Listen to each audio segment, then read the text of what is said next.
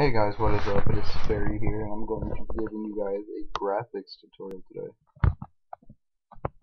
Alright, so the tutorial today is going to be on how to make triangle brushes, or, see how these are like scattered triangles. It's just really, all it is a brush, and I'm going to show you guys how to do that. So what you're going to want to do is you're going to want to open up Photoshop and go to File, and you're going to want to go to New. After that, create a really big document like 2000 by 2000 pixels, and then hit OK. Okay, now you're going to want to go to your custom shape tool down here. Click that, and you're going to want to go to shape.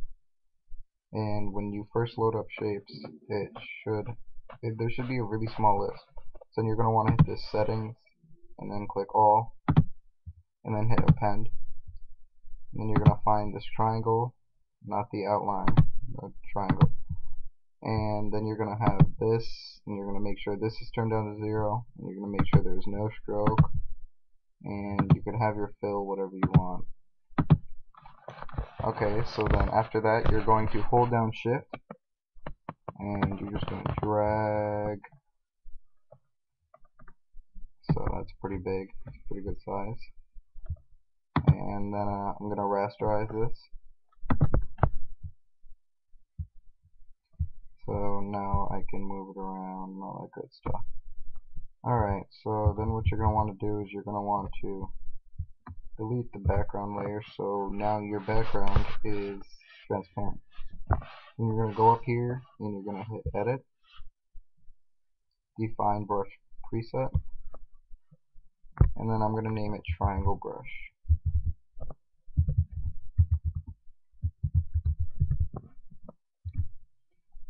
And enter for OK.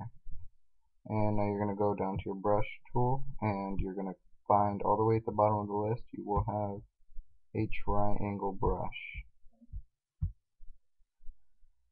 Okay, so now what you're going to want to do is create a new document, and it could be whatever you want, and you're going to make sure you have your brush tool selected, and you're going to come up here, and I'm going to turn this down a little bit so it's a little smaller than what it was before. Alright, so then you're going to hit this little thing here. It's right next, you see that? Yeah. It's like a folder with brushes. So brush tip shape, you're going to turn up the spacing just a little bit. Right, put it at like 60. Shape dynamics, and you're going to turn up the size jitter all the way. Turn up the angle jitter to 100 and roundness jitter to 85. After that, you are going to go to transfer and turn up the opacity jitter to 100% also.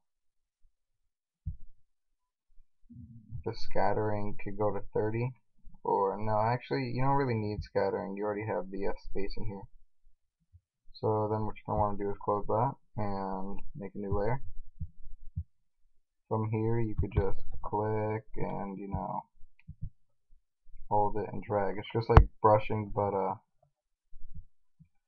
yeah, instead of triangles. So this is really cool abstract triangles and backgrounds. So what you're going to want to do is to make it look a little better, you're going to want to turn down the opacity just a little bit. So now it kind of looks, turn it down to about 42%. So it kind of just blends in the background, doesn't show too much.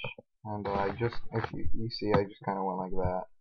Didn't really try to make it look very nice, but if you kind of try, you could kind of make it pretty cool, like how I did here.